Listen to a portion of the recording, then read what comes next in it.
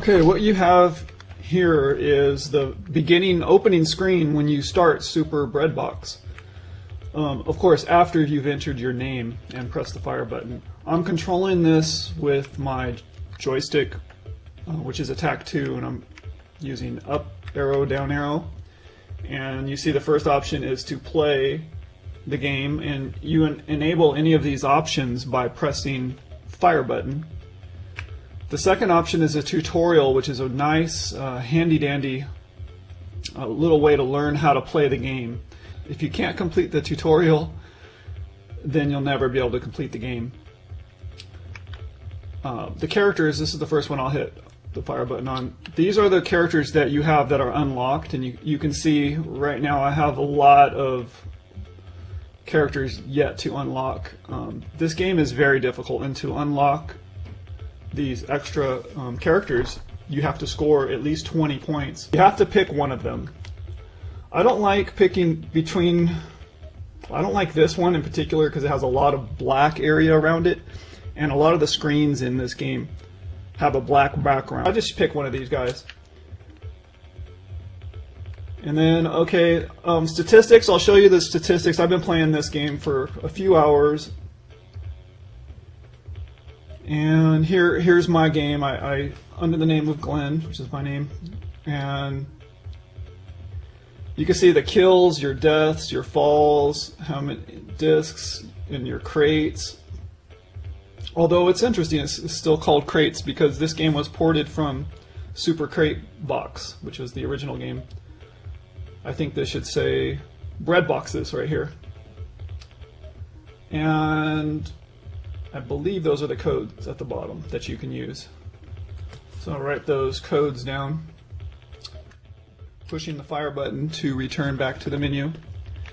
You also have the capability of doing a disk save. Now I'm running this game right here in Vice, so unfortunately I wasn't one of the lucky ones who picked up this game on a cartridge format. In Vice it lets you save it. When I tried this using my Ultimate 2, I get a disk error. So here it lets you save it. The credits show you who are the designers and who were the programmer and the people that ported the game over. Paul Koller did the conversion, and then the music. Pushing the button brings you back to the menu. When the last time when I saved my statistics and I came back into the game, everything was zeroed out except the crates, I believe, at the bottom. So I have 2175. So I'm going to try that now just to see if I get the same reaction.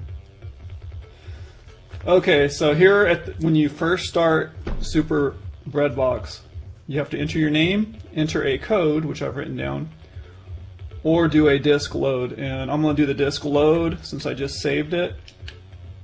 I'm going to demonstrate what happens in Vice when you do the disk load and the disk save. Then I'm going to go to statistics.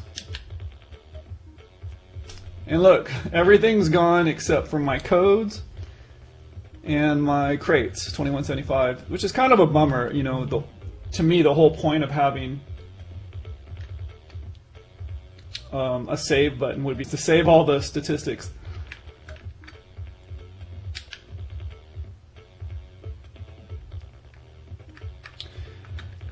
And then you just hit fire to play the game. And then from there you have your level to choose from. The construction yard, you can see my scores here, my best and my last. Rocket Silo, Moon Temple, and I haven't unlocked the rest of these levels yet. It's quite difficult for a beginner like me to unlock these levels, but I'll get there. And I'll show you what Rocket Silo looks like.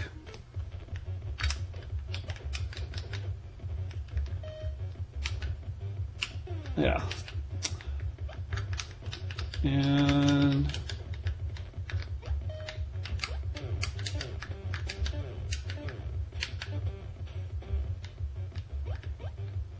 I don't like this particular weapon. I love the bazooka. Oh, got. You know, I'll go to the next level. Pushing down after you die, you get to go back to your level select. Right arrow to go to the next level, and fire button to start. And I kind of like this level. Love the double pistol.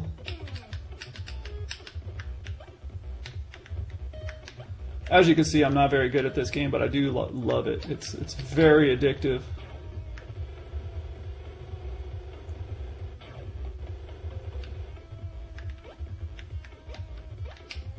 Oh.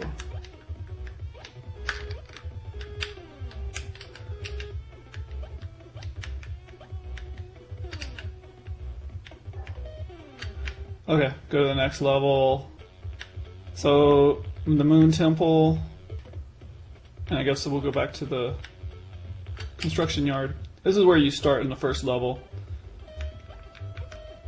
I find this game to be so addictive. When you die, you just want to start over, and you know you can beat it. Your last score is very, very fun to play. Some of the gameplay elements are one of the things that you need to pay attention to. Are these guys, the little green guys that are coming at you? They kind of remind me of the Flood in Halo, but if they get to the bottom and they go into that pool, which looks like a pool of water, it's really fire. And when they come out, when they come back from the top, and they come back angry and really fast and come at you. So your goal is to prevent that from happening, or face the wrath if you don't. The actual goal, though, is to collect the bread baskets. And that, when they put them way up at the top, because that's where the enemy comes out, it's very difficult to get up there without losing your life. And you only get one life in this game, and you have to start all over, so it makes it very tough. It's really a challenging game, but at the same time, it's fun to play. Very addictive. And I can't recommend it enough. I love it. You can tell the bullets. There's so many elements on the game. You have all these little guys coming at you. You have I don't know what they're called. And you have the larger enemy that comes at you. But your bullets, like from the minigun or from the machine gun or whatever you're firing, those are character graphics. And it's a very interesting way that they have implemented the game. I assume there's lots of other games that's done this, but I thought it was pretty smart way to do it. You can see it better on the construction level, I think. Let me see. Oh, this is the construction. On the Moon Temple level, when you're firing the minigun, or you're firing bullets, you can just see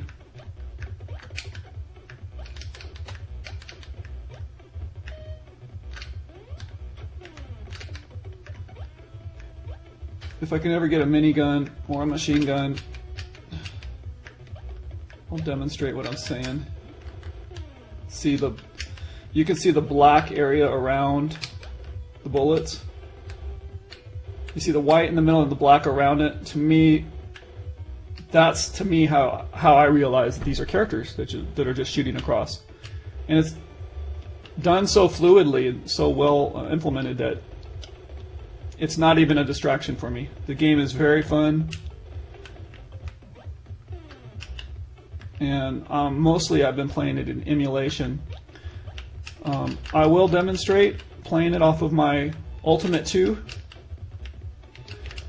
And when I was playing it on the Ultimate 2, I did notice that on real hardware it appears that the game goes a little slower, so I don't know if that's intentional. The Commodore 64 Ultimate 2 in. I'm going to navigate down to the S's. Super Breadbox. Start the cartridge. The bin doesn't work on this. Run the cartridge.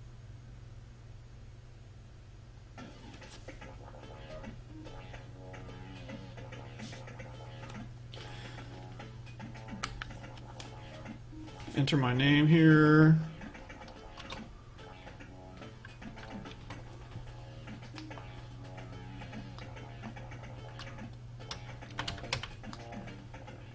You can put anything there for now. It's on the cartridge. And let's try statistics. I should have 0 on everything. Yep. And let's play. And I'll demonstrate the speed.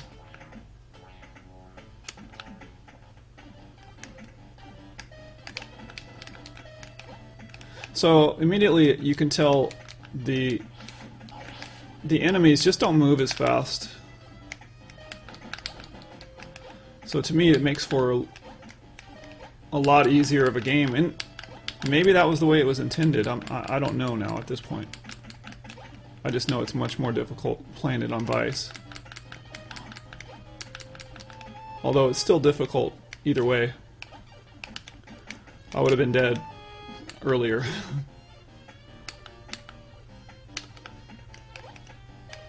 Let's try one more game here. I don't last that long at any rate.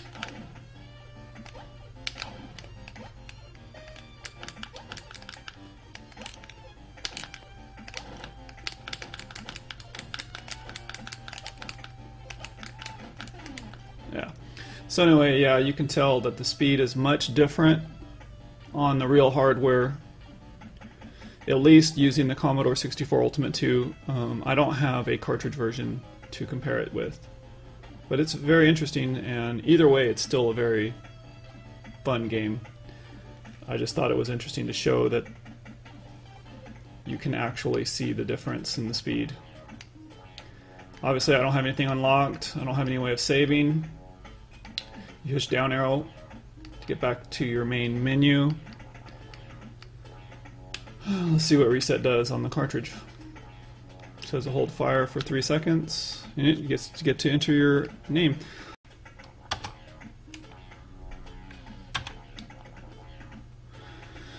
Anyway, that's the game on the C64 Ultimate.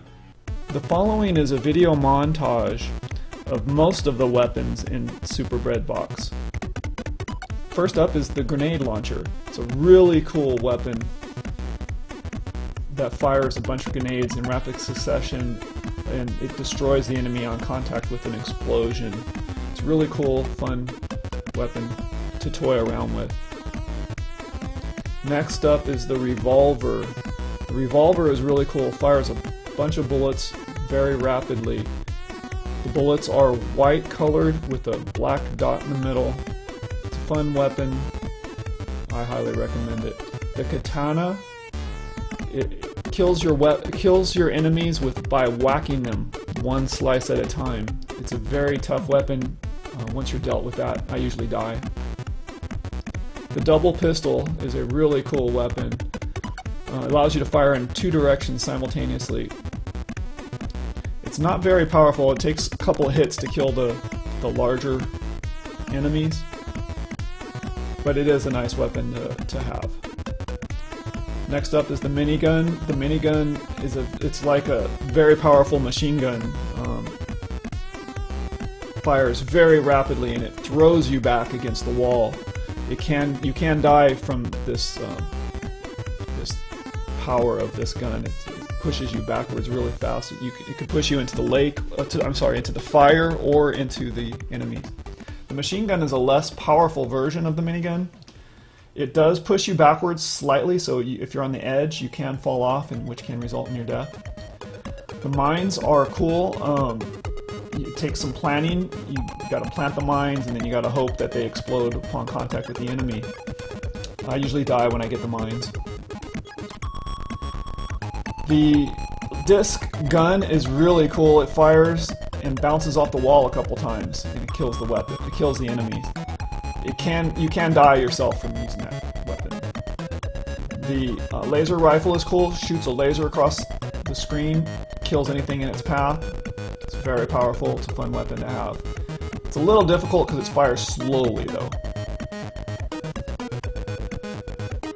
The shotgun it's a weapon that I don't like to use very much. When I get the shotgun, you have to push it you have to push the fire button a lot. It's not very powerful, it doesn't kill all the enemies. I usually die when I get it. The bazooka is a really cool weapon. It's like throwing grenades at high speed.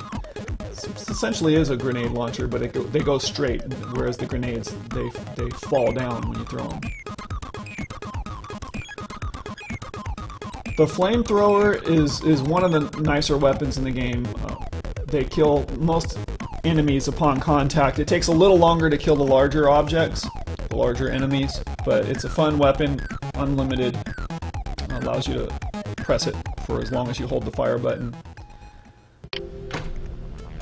And this is the website for Super Breadbox. It's located at www.superbreadbox.com. It's pretty cool. On the homepage you have a few characters from the game playing on a Commodore 64.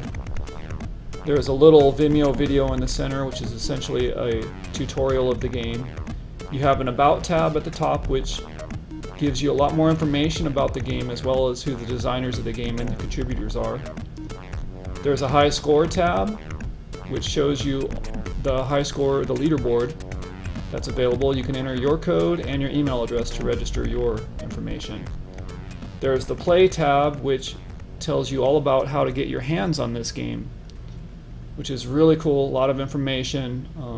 As far as I know, currently the cartridge is not available, at least not at the time of this recording. So anyhow, take a look at this website, www.superbreadbox.com. It's really cool. You can't go wrong.